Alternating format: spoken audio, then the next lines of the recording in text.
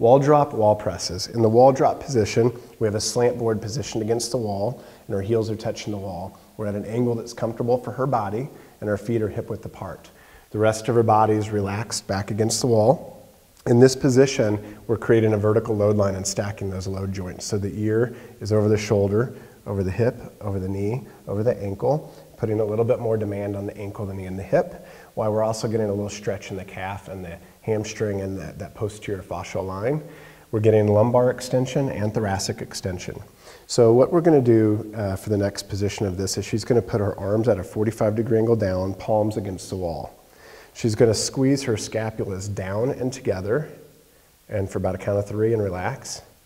Down and together again, count of 3, 3, and relax. And you can see that as she does that, we're getting more thoracic extension while we're repositioning her shoulder joints. And so she's going to repeat as her therapist has prescribed.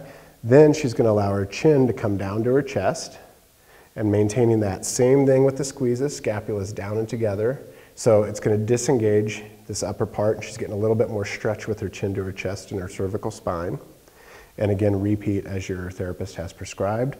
Then she's going to flip her palms out and open her chest, open the anterior shoulder a little bit. And again, squeeze down and together. And then after that, the last position, her head comes back to the wall, ear over shoulder. And again, you're getting that extension as you squeeze. You can see the chest lift.